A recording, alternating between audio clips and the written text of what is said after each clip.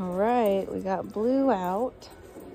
I don't know if you guys got a blizzard up there or not, but down in Harriman, it's been crazy snow today. So getting the dogs out on field trips and doing some treadmill stuff at home and playing in the snow, working on house manners. But as far as getting him out, he has been so good. So a couple things that I just want to point out when I'm working him, just some things that I'm seeing, is making sure that he's maintaining a really nice heel position throughout the time at Lowe's. So when I get him out in public, if he's too far ahead, he's actually putting himself in a guarding position. So depending on the person that he's walking with, he might be more inclined with some people than others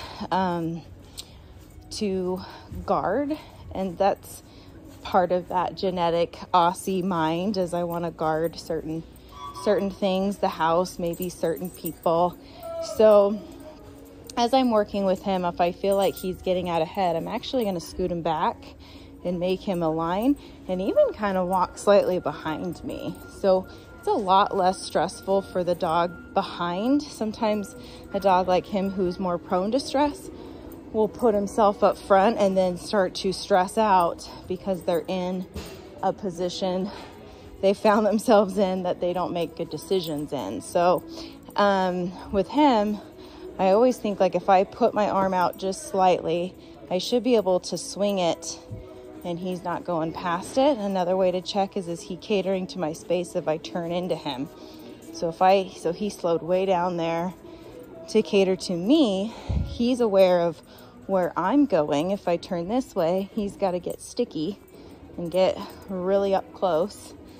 And so yeah, there's a number of little tests I can do, and I might practice some of these things before we go into the store, and even practice it before we go on a walk in the neighborhood or even on a trail. So I might get him out of the car, and if I'm going to take him on a trail, I might practice some obedience before I give him some off-leash freedom. And this is something I might do, is making him heel really, really tucked in, and then maybe have a let's go command if he's off leash and it's a little bit more of a casual thing. So heel is going to be this really tight box next to me where he's got to stay in position, and let's go might be that command that you give him while you're doing a jog with him. So yeah, especially when we're in a store and we've got lots of people, lots of workers, we come to Lowe's a lot because I know it can be triggering for him to have some of the workers. It's a little different for dogs when it's not on home base, but we've had a couple people come up and say to him, hey, how are you, puppy? And like try to call at him. I don't let him go say hi in those situations, even if he's inclined to do so. So even if he's like really excited and he's wanting to go say hi, I want to work on the obedience when we're out here around people. So that way, when we have people come over, he has a better way to process the stress of that person, and he's not always so conditioned to engaging with the environment, whether it's happy-go-lucky or whether it's aggressively. So somebody came up to him and wanted to, excuse me, sorry. Nice dog. Oh, thank you. His name's Blue. Blue, I got 3 of them. You do? Oh, nice. Yeah, so even situations like that, like, we just keep it short and sweet, and then we carry on. Somebody else wanted to come up and say hi to him because he's cute. He's a beautiful dog. He's got really cool markings.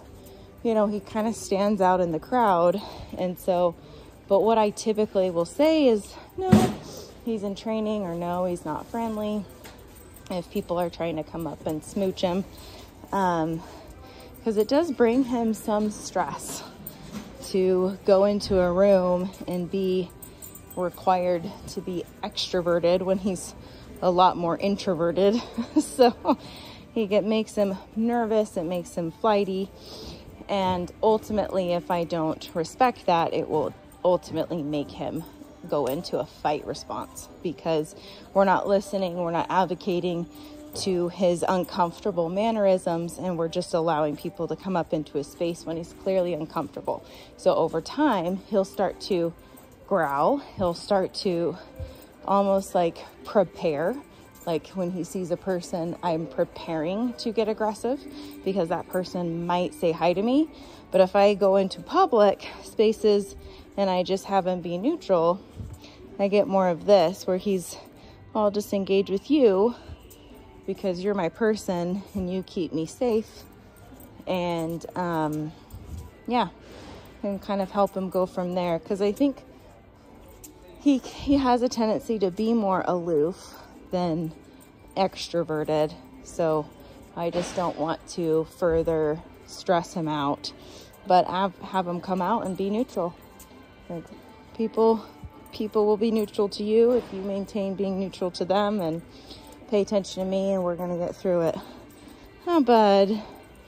Yeah, but definitely does stress him out the more they talk to him. He was a little bit nervous when that person called out his name, so we want to make sure we're listening to that. Come on, buddy. So good.